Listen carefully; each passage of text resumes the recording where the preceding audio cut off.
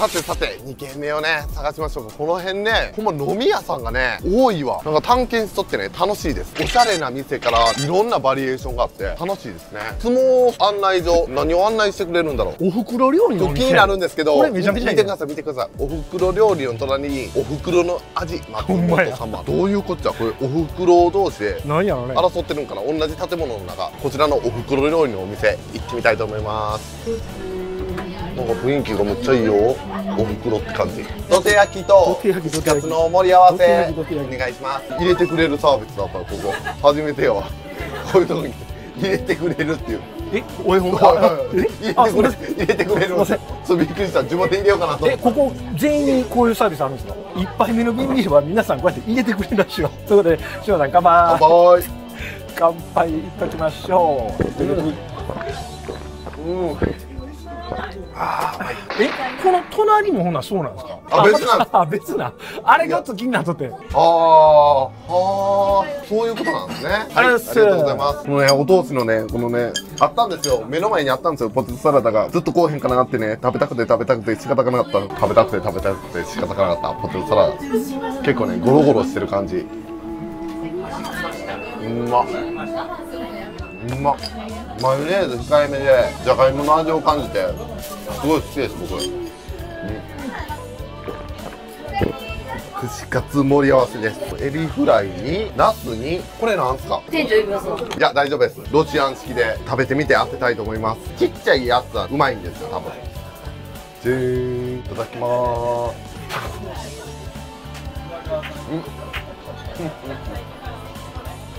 当たりきました。牛引きました。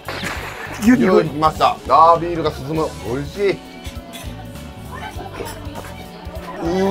カいかれた。ありがとうございます。ビールきました。生。やっぱりね、ナッツは生ですね。ちなみに今ね、この生、これいくらやと思います？ 250 円らしいです。年内250円でやってるってことなんで、がっつり飲んでね、ここをね、倒産させましょう。みんなで。いただきます。生250円嬉しいな。なんでさっき瓶ビール頼んでやろ。生頼むんやった。さあこれは何かな。もう分かるよねこれ形で。分かるよね。なんだろうね。見るからにエビフライやけど僕はあんまりソースかけへん派。かけへん。うまい。エビ間違いない。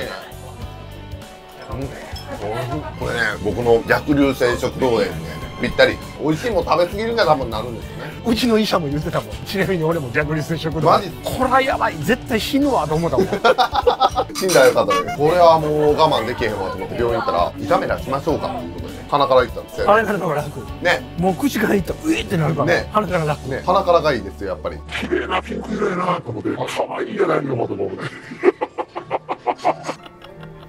ちょっと失笑とはまさにこのことです。親父が自分のことを可愛いですよ。大丈夫かよ。